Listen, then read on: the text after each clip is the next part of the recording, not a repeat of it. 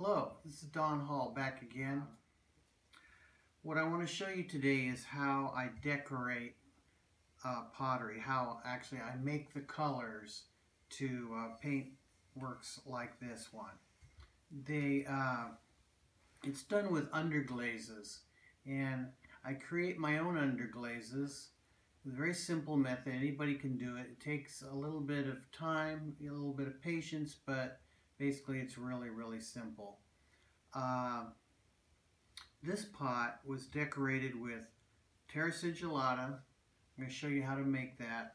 And I put mason stains in the Terra Sigillata and paint them on my pottery when it's in the greenware stage. I paint the colors on, let it dry. I biscuit to cone 1, and then I put a clear semi-matte glaze on and refire it again to cone 06. Basically that's the process I use, and today we're going to make some of those. I should mention about the Terra Sigillata and the clay that I use. People always ask me, what clay do you use?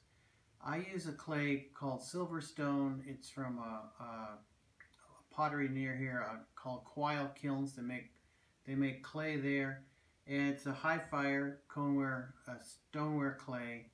And what I do is I turn it into Terra Sigillata, which is just a way to take clay, get all the impurities out of it, and you have nothing but pure clay left, and pure clay and water, and that's the basis for painting my colors. I find that this method works really well for me. I think that because the clay I use to make the pottery and the clay I use to make the colors, the underglaze, is the same clay body, shrinks at the same rate, and has a real good adhering quality. You don't run into a lot of the problems you do with other underglazes that don't fit the clay and may crack or pop off and things like that. So let's get started and see how this is done. Here's how I make my Terra Sigillata. What I do is I have saved up a bunch of old busted projects that didn't work out, and so this is what I use to make my Terra Sig. I just take the pieces, trying not to make a lot of dust, put them in a bucket,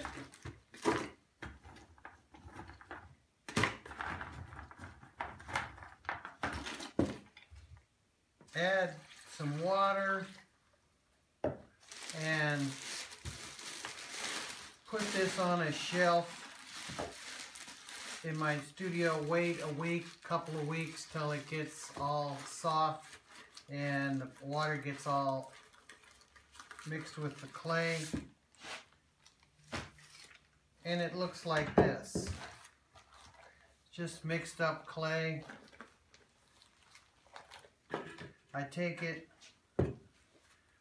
pour it into the bucket, mix it up quite well. Leave it on the shelf for another few days. It ends up looking something like this. This is ready to turn into Terra Sig. Alright, so I took the clay out of my plastic bag that I had sitting on my shelf for a while, and I put it in to a bucket. It's nice and thin. I've mixed it up, made sure there's no lumps. At this point, if you want to strain it, you could. Not necessary for me. And then I'm going to take some sodium silicate, which aids in the separation of the particles to create the Terra Sigillata. I'm using about a healthy half a teaspoon of sodium silicate, and I just have it in a cup of water here. Going to pour it in my slip. Mix it around a little bit. And then pour it in this jar.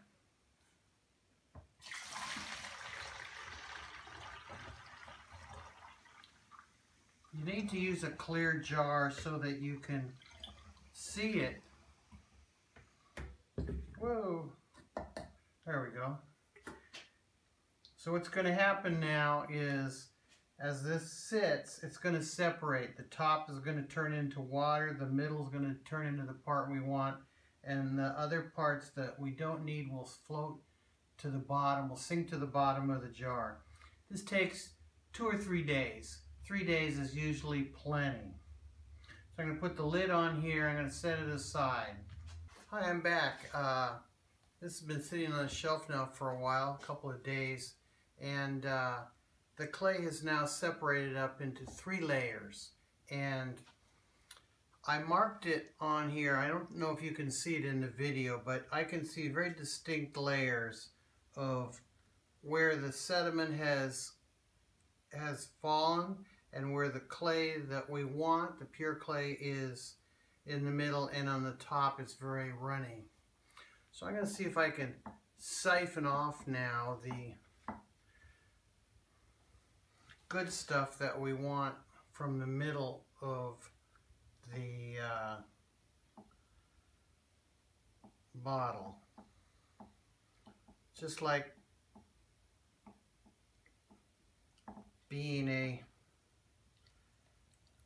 teenager stealing some gasoline. Here we go. Now I want to watch carefully. I don't want to siphon too much off. I only want that clay from the very beginning, from the very middle. It's the pure clay. This is working quite nicely.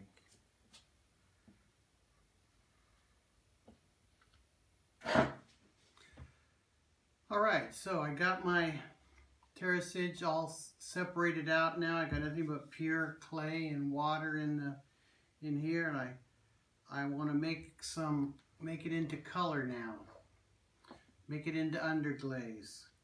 Simply take a little color from the mason stains, put it in, and stir it up. Now if you just use a small amount of mason stain, you'll get more of a watercolor effect. If you make it a little thicker, it's going to be brighter.